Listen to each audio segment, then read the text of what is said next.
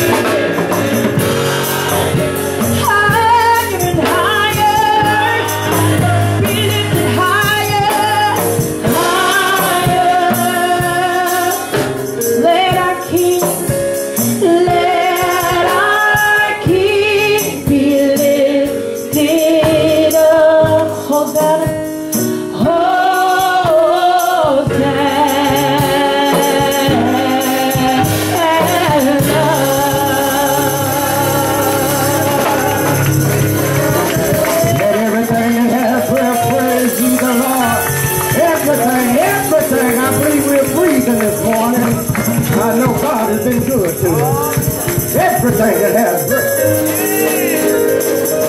Praise ye the Lord. Amen. Amen. Are you glad to be the son? Just one more time.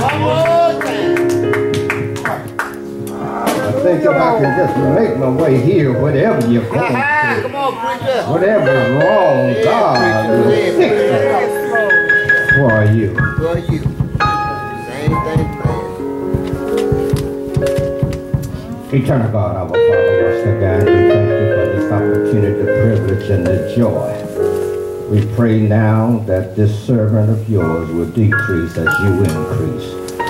Remove self out of the way that your divine spirit may take place. We pray now that your anointing will fall fresh upon this waiting congregation. We need you like never before. Give us a spirit of praise and of thanksgiving. Give us a spirit to understand that you are with us. We pray now that you will make these dead letters Come alive. come alive. And that your people will hear, receive, and be blessed. Amen. In the merciful, matchless name of Jesus, who is the Christ. Amen. Amen. Amen. I always like to use, because I think the majority of us watch sports. How many watch sports? Ain't nobody said nothing. I thank you. Hey, I know I'm not the only one. Ladies, amen. Sister Christian, Hey, DB brother, watching. raise your hand. But on how many of you watched Oregon yesterday? My God. Huh? Amen. They got out to a 31-0. Huh? And what I'm saying is that every now and then the devil get ahead of you. Come on. Huh? But if you stay in the game, huh? If you keep on trusting and keep on believing that you can, TCU came back from a 31 deficit and won the game in overtime. We haven't reached overtime yet. We are still, in the game. Yes, we are. Stop acting like you defeated. The game is over. The game has just begun. Come on.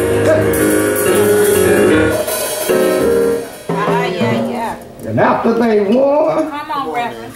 I think they ran everybody, but just running up and down the field. Yes, they did. Every now and then we're going to see some folks who know they on the winning team start running up and down the church, huh? Now, it doesn't matter what somebody else doing and watching. You can't do what I do because you don't know what the Lord has done for me. All right. Amen.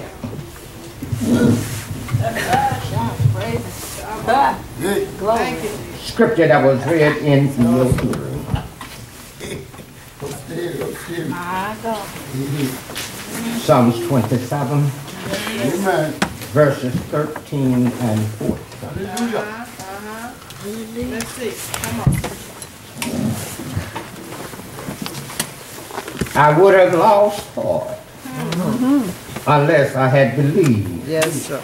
I would see the goodness of the Lord in the land of the living. Yes. Say it. Wait Wait. on the Lord. Come on, Reverend.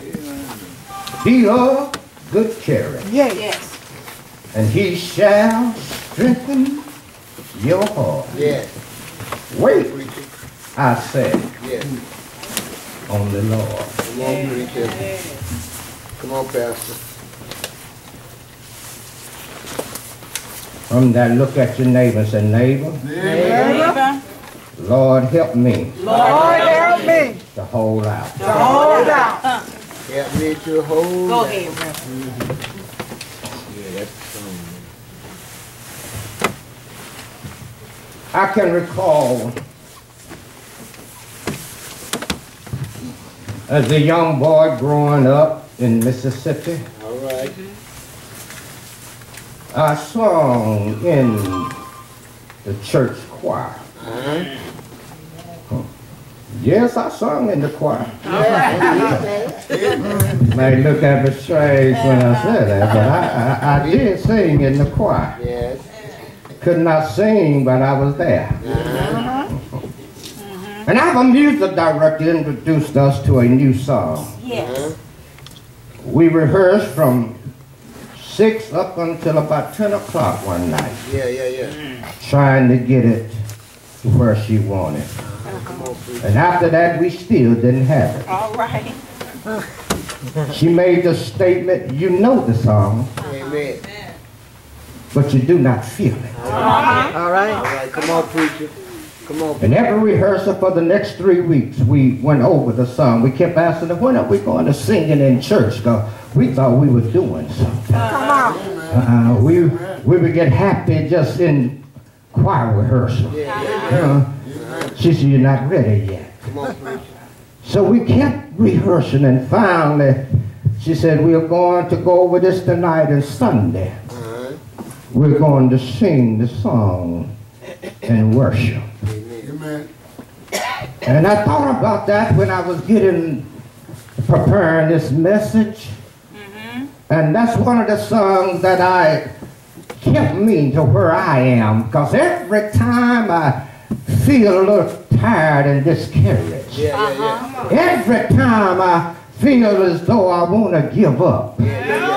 Well, And the song was, I'm too close Yeah. to my journey's end. Yes. I don't know how many of you know that song.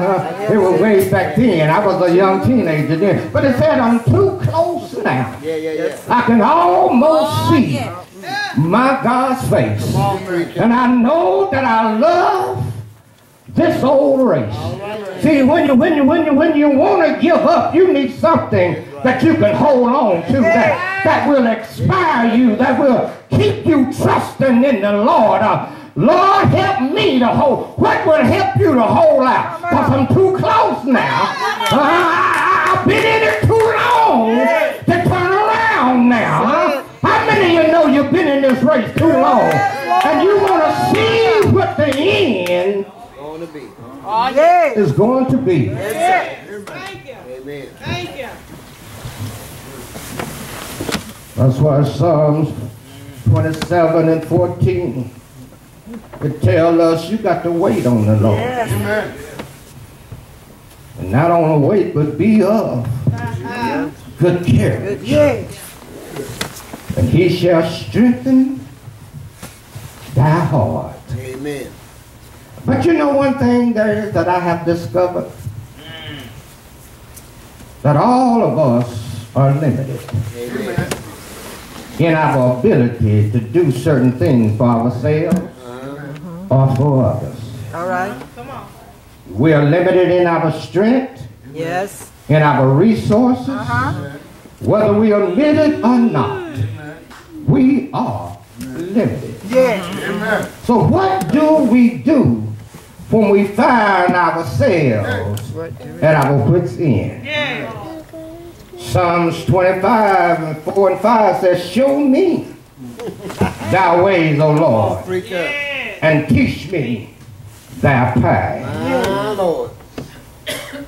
Verse 5 says, lead me in thy truth and teach me, for thou art my salvation.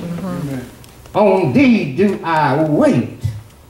All, not just some or part, Yes. but all. In other words, you got to trust Lord, not just sometimes, All the time. but all of the time. You need to walk with God, not just when things are down and you don't know how you're going to make it. You need to walk with God every day of your life. Because the moment you begin to give up, that's the moment you give way to the devil, your adversary. See, the definition of wait is to defer action or departure for a specific time until some expected event occurs. To be expecting on the watch. That's why the Bible says you need to watch Yeah. as well as pray. Some of us don't want to wait for anything. We're always in a hurry.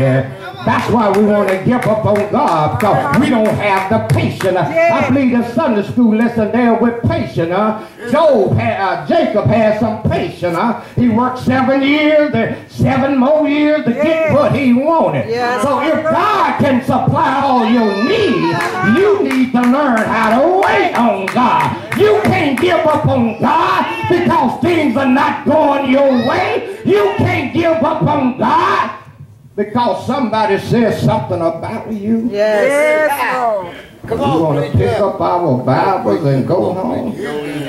Come on, man. But we in this culture of our herd lifestyle of deadlines and timelines and fierce competition, the Lord speaks into our lives and says, wait for me. We become angry with people who drive too slow and become impatient with little children who wants us to take time to look at bugs and leaves. All right. God tells us to be still and to wait on me. We have drive-thrus, instant meal, instant banking, wireless communication, and yet God keeps telling us to be patient and wait on Him and for Him. The command says, wait on the Lord. Wait. Be still before the Lord and wait patiently for Him. Maintain love and justice and wait for your God always, Hosea tells us. Maintain love and justice. We get so angry sometimes by little petty stuff. And that's not the will of God. But if I'm waiting on the Lord, if I maintain love and justice and wait for God always, then He will bless you. Some of us lose our blessing because we want to do it our way. We don't want to wait on the Lord. I need this now. All right. That's right. Come on, preacher.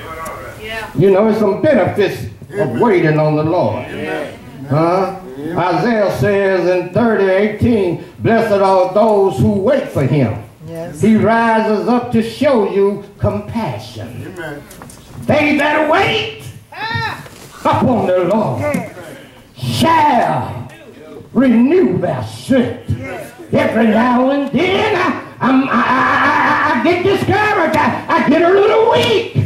But if you wait on the Lord, He shall renew your strength. Hallelujah. Then Isaiah says, surely this is our God we trust. We waited on Him. And He saved us.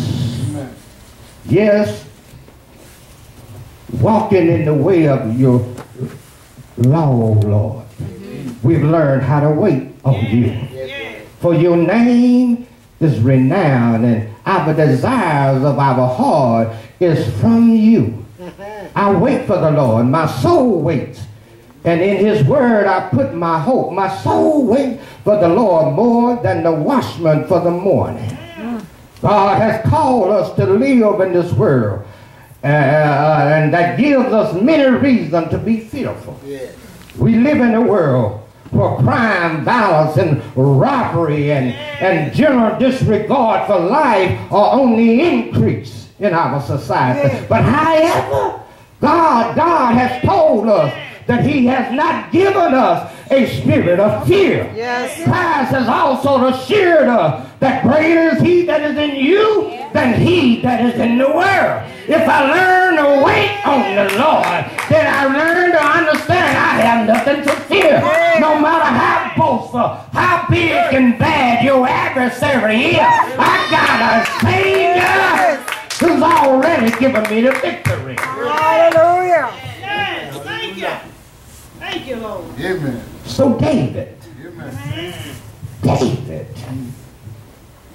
while on a specific occasion of this song is not known, we don't know why he wrote it. Some scholars have said he was preparing for battle. Yes. But he may have just began to reminisce how good God had been to him. And how God had taught him patience in the midst of his misunderstanding. Yes, Lord. So David said, the Lord is my light and my salvation. Whom shall I fear? The Lord is the stronghold of my life. Of whom shall I be afraid? When the wicked advance against me to devour me, it is my enemies and my foe who stumble and fall. See, if you've been with the Lord, and if you have walked with the Lord, that you will know that no weapon formed against you shall be able to prosper. Then why do we want to give up on God when we already seen the evidence of what the Lord will do if you wait on him? Lord, just help me to hold out. When I'm tired and down, when I want to get even, help me to hold out. See, David was obviously facing a great enemy.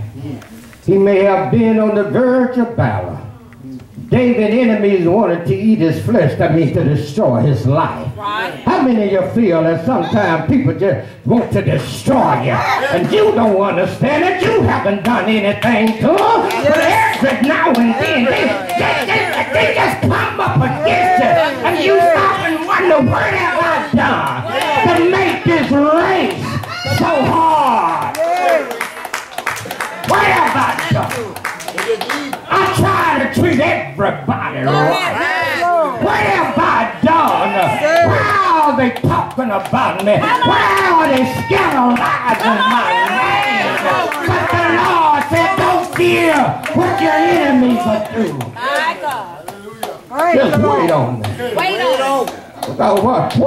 Why would you wait? Why would you wait? David said, the enemies has encamped and made war against me. Yes, they have. Come on, preacher. My God. Yeah, man. He wanted to be hidden in the Lord's provision. See, when you hide, and somebody says, the Lord, there have been our dwelling place. If you hide in the Lord, it doesn't matter how fierce the enemy is, you are surrounded by his protection. No matter what, how much he huff and he puff, he can't blow your protection down, because you are anchored in the Lord. My Lord. Preach the word. David said, his attention and his confidence was in God's provision and protection. Therefore, he said, I could pray for my help. See, when the enemy's there, you can't pray right. See, oh, you don't hear me. When the enemy is surrounding you, you don't want to pray the Lord have mercy on them. But the Bible said you pray for your enemy, those that despise and misuse you. See, when you learn how to wait on the Lord, then you know you can't do anything about what they're doing, but you have somebody who's already taking care of that. What our problem is, we want to do it ourselves. And God's saying, you got to learn to wait on me. I know how to fix that. I know how to deal with it. All you gonna do is make it work. Yes, Lord. Glory. Thank you, Lord. That is exactly what it is. Yes, Lord. Psalms 4. Come on, Reverend. I don't know what part of That this was the director of music for David with the string instrument. Yes. And it said, answer me when I call you. My God. Answer me. Answer me. How many of you want to get an answer Yes, Lord. when you call on the Lord? You're not just going down on your knees to be going down on your knees, but you need help when you call on the Lord. Your mind, you need peace. You need comfort. You need reassurance that the Lord is with you. Yes. You don't just do something out of the ordinary just to be doing it. Yes. But I called on the Lord, and I got an answer. give me relief from my distresses. Don't you know this word will turn you upside down? Oh, yes, it will. You become so distressed, just tired and headaches and every stomach upset because of the distresses of this world. Come on, And preacher. there's nothing you go to the doctor. They give you a pill and make you sick on top of the one you already taking. Go to a doctor and he changed that and give you something else and it makes you sicker. You right. But I call on the Lord. And I got it. An answer. Who can heal all your diseases? Nobody like the Lord. Who can relieve you of all your distresses? Nobody but the Lord. How long will your people turn my glory into shame, the Lord says? How long will you love delusion and seek false gods? How long will you call on somebody that you know won't answer? How long will you run and don't know what you're running for? How long will you do what you're doing and yet you say you love me? Yes, Lord. Amen. So David says, Yes, Lord. David says, Come on, preacher. therefore he asked me, Yeah. whom shall I fear? And of whom shall I be afraid? Amen. God was David's light.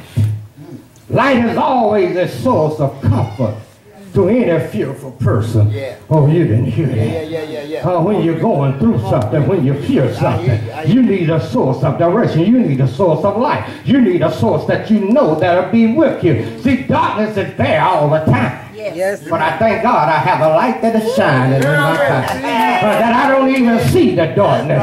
How many of you know you've been through danger, seen and unseen, and the Lord made a way for you? You don't know how you got out. All you know you was in something, and today you're on the other side of it. It's because of the light of God in your life. Hallelujah. Thank you, Father. Preach it. See, God was David's strength. Hallelujah. That is, God will give him the power to conquer his fears. Whenever you fear, you need the Spirit of God in your life. Yes, God. See, sincere faith in God would dispel our fears. God was on David's side. David knew that with God on his side, no one thing could overcome him. Even in the midst of battle, he had the confidence that did not waver, that if God is for me, then who can be against me? Come on, preacher. Amen. When Moses was fearful for going back down to Pharaoh, Yeah. he said, Lord, you know what I've done, Yes. and you know I cannot return. If I go back, they're going to kill me. God spoke to Moses. Moses said, okay, then who shall I send me? In other words, who are you that I can tell Pharaoh that I am somebody that's going to deliver his people? God just spoke, said, you tell him I am? That I am. Whatever you need when you need it, I am that. Whatever you need when you're going through something, I am that. Lord, help me to hold out. I'm going through and I want to give up, but the I am spoke to me and said you can make it if you don't give up. Don't get weary in well-doing, for you shall reap if you faint. I am the deliverer. I am your salvation. I am your bright and morning star. I am the bridge over troubled water. I am that I am. And you need the I am in your life. If you're going to hold out and trust God, God will fix it for you. He will. Not just after a while, by and by. God will fix it right now in your life. Thank you, Lord Jesus. Thank you, Lord. Every now and then, you need to know who the I am is. Yes, Lord. Every now and then, Come on, Reverend. Satan will give you something that you cannot handle of yourself. Yes, Every now and then, you want to throw up your hands and say, Lord, enough is enough. Every now and then, you want to back up and turn around and say, I can't go on any longer. Every now and then, sickness will come upon you. Headaches will get in your way. Every now and then. But I heard the songwriter say, Lord, when that happens, help me to hold out. Oh, Lord, help me to hold out. My way may not be easy. You did not say that it would be.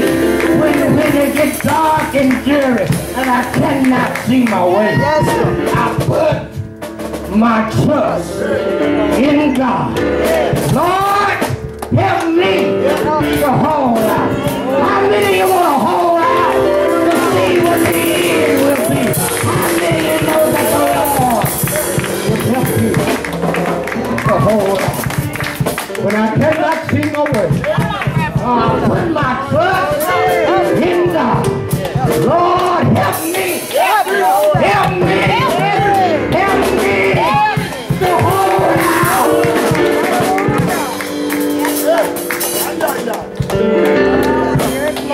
Thank you, Lord. There are some things that we will encounter this year. Yes, sir. Satan knows whose side you on. But when Satan begins to attack, you put your faith in God. Because God did not bring us to where we are Thank you, to Lord. leave us alone. So when that time of your life is seen dark and dreary, Yes. you just fall on your knees and just tell the Lord, help me to hold out. I cannot see what you're going to do, but I got enough faith to know that you will do what you promised God that you're going to do. Lord, help me to hold out. Many started on this journey, but for some reason or another, they allowed Satan to get next to them, and they dropped by the wayside. But you're here because somebody knows what the Lord has done. I got confidence in knowing that the Lord will not leave us in the state that He found us. Thank you, Lord. Lord, help me to hold out.